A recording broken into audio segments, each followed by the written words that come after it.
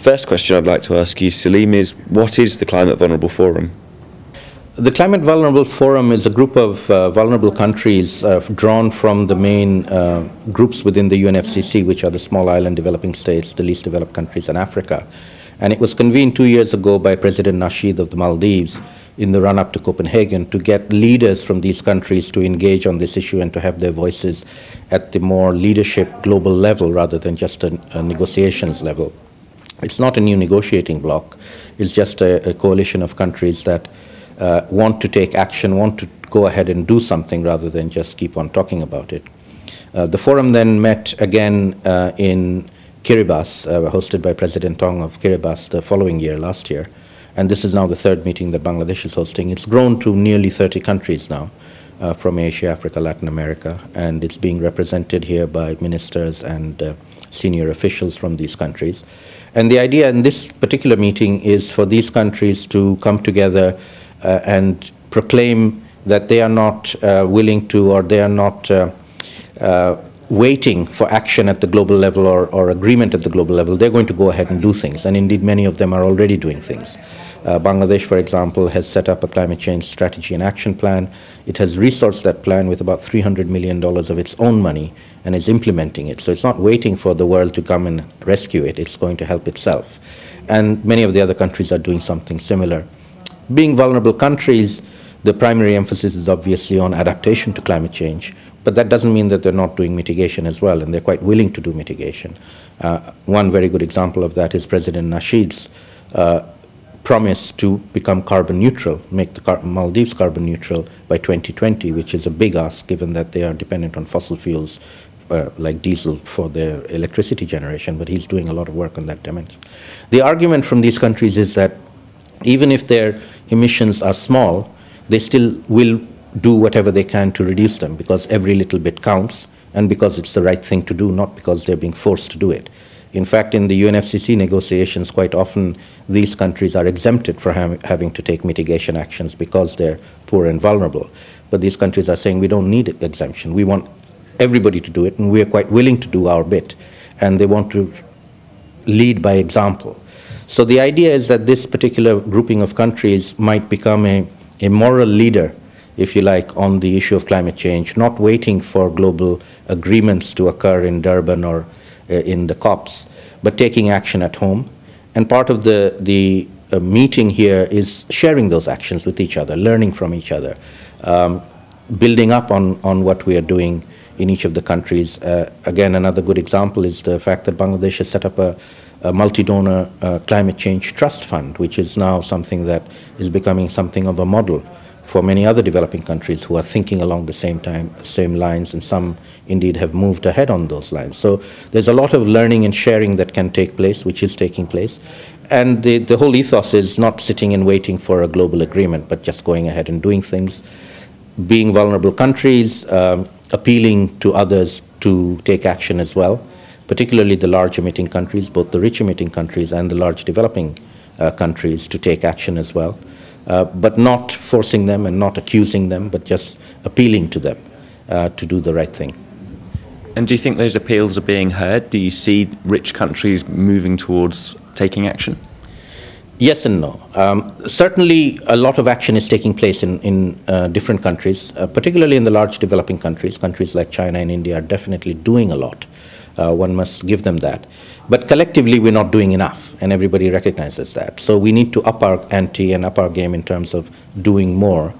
My sense is that there is probably an appetite amongst certain people in these countries, and to a large extent, the appeal is not so much to the leaders who haven't done what they were supposed to do, but to the citizens of these countries, to tell them that the poor countries are actually taking the lead on this, and your countries should be doing the same, and hopefully maybe shaming them into taking action.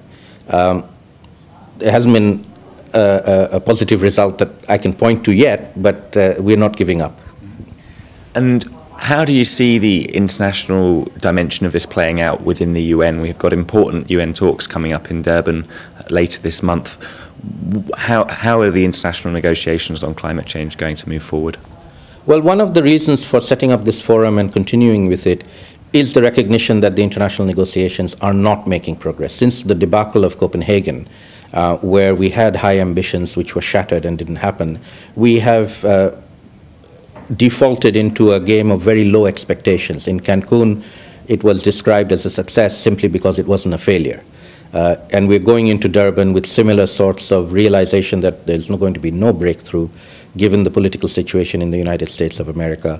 President Obama and his negotiating team could not pass anything in Congress that they agreed to in Durban, and everybody knows it, so nobody's going to deal with them. Because even if the rest of the world were to give in to everything the US negotiators asked for, when they went back to Washington, they wouldn't get it through Congress because they don't control Congress, and everybody knows that. So the US is out of the game. Now, the rest of the world may go ahead and do things.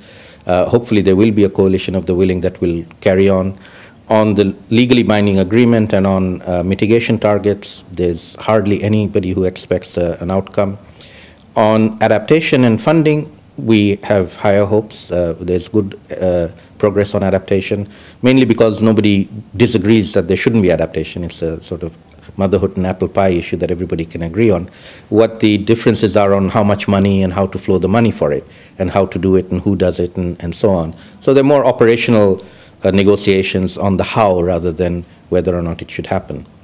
And then the Green Climate Fund that will manage the 100 billion a year that has been promised from 2020 onwards is really the big thing up for negotiations that we hopefully will get a result on.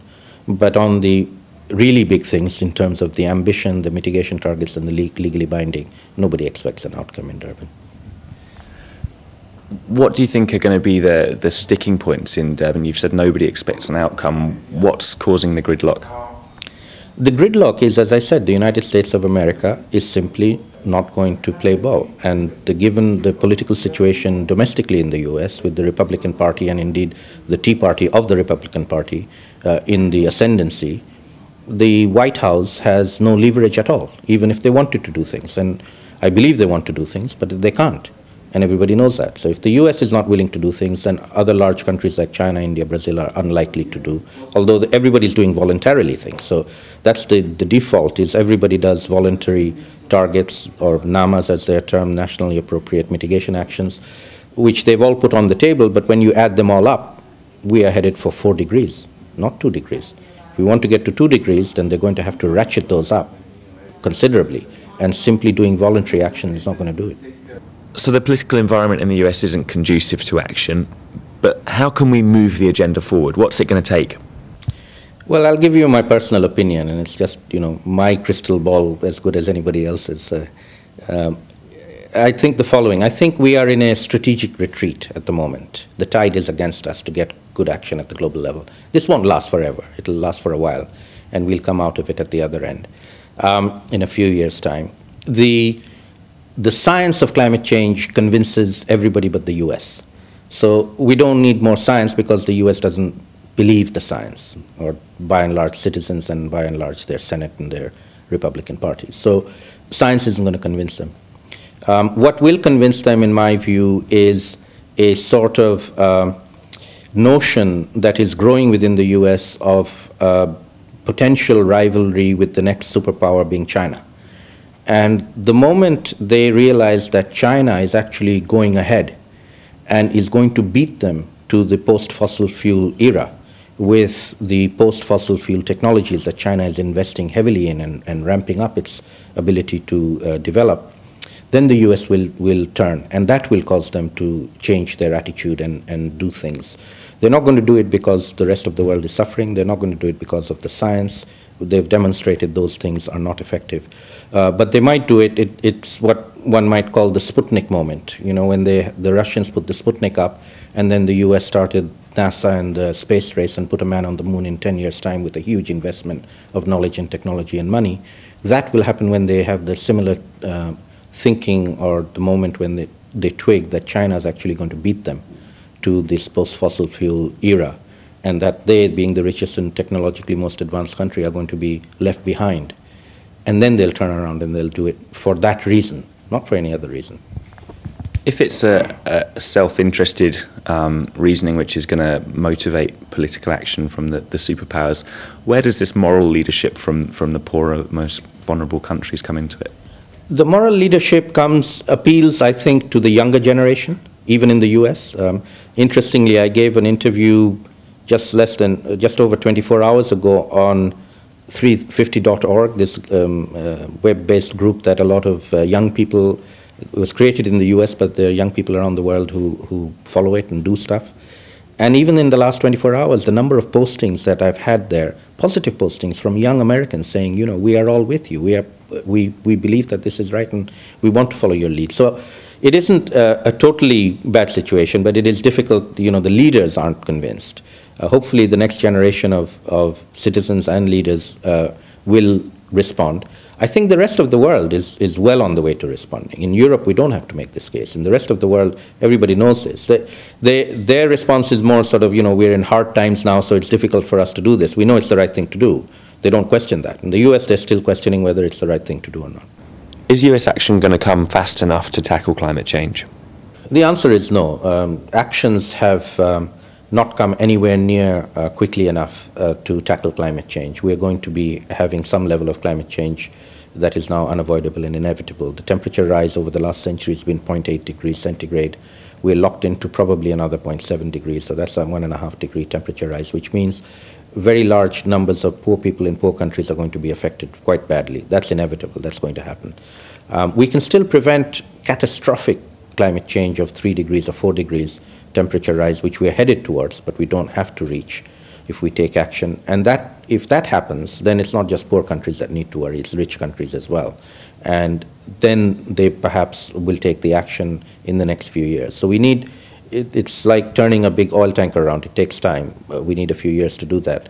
As long as they come on board in the next few years, then it's possible. Perhaps in a second Obama term, we might think about it, but don't hold your breath. And we've got the UN negotiations coming up this month. What comes next? What should we look out for in 2012 as opportunities to move the climate agenda forward? Well, I would say two things. Firstly, the UN talks are no longer the only game in town. I would say, in fact, they are actually not the most important game in town. The most important game is not the one in one town, but in many, many towns that's taking place all over the world. There are actions taking place at the local level, by communities, by cities, by nation states, by many different actors, private sector. And these are where the action is. This is where the solutions to the problem are occurring, and the Climate Vulnerable Forum is a very good example of a group of countries of forming a coalition of the willing to act, as it were, on this issue. All of them are acting and taking actions, not waiting for agreements to do that. So the action has moved away from the agreement, reaching an agreement, to doing it on the ground. Now, we accept that that's not going to be enough. That has to be ramped up considerably, and an agreement would help us achieve that. But the agreement, the COPs are not necessarily, even the next one after Durban, likely to be the places where we make these agreements. There will be another gathering in 2012 in June at the 20th anniversary of the Earth Summit in 1992, Rio Plus 20 it's called, where countries will again gather and take stock over what has happened over the last 20 years. Some good, some not so good. On the climate front, as I said, we have had the Kyoto Protocol, we've had some actions, but they've not been big enough and fast enough, and we haven't been able to ramp them up. But there have been some actions, and hopefully countries, once they start taking actions, will find that it isn't that difficult to do, it isn't that expensive to do, and indeed it might be beneficial to do. So that's the kind of experience that is in fact happening in the vulnerable countries. Once they start taking actions, they find out it's actually good for development, it's not bad for development. And just finally, in Bangladesh, what does the future look like 10, 20 years down the line? Well, Bangladesh is an interesting mix of good and bad, positive and negative. It's 150 plus million people in a tiny area with a hugely dense population. On the other hand, it's a success story in terms of the last 30 years, the population growth rate coming down from somewhere near 3% to somewhere near under 2%, unprecedented to be done anywhere peacefully without huge economic growth and development. So in a Muslim society. So that's a major achievement. Otherwise, we would have had another 20 or 30 million people, babies in this time period. We haven't had them. We have fed the country. The growth in agriculture has kept pace with the growth in population. The country is roughly food self-sufficient. The farmers in this country and the agriculture scientists have been able to ramp up food production in pace with population. We haven't had any famine since the 70s. Major achievement in its own right. And being a very vulnerable country to climate change, it has now been seized by this issue of climate change. There are very high levels of awareness from the Prime Minister down to the ministers to the government and the non-government sector.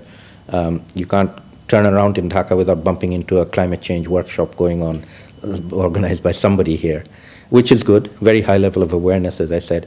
It's now in the process of converting that awareness into knowledge and practice and doing things about it and learning how to do those things, because it's a new area, a new subject. Nobody's done this before. So it's going up a learning curve collectively as a society, both within government and outside government. And the Climate Vulnerable Forum and its Bangladesh's chairmanship of it over the next year or so will be another occasion for this learning and sharing across other countries as well. Saleem, thank you very much for speaking to us. You're welcome.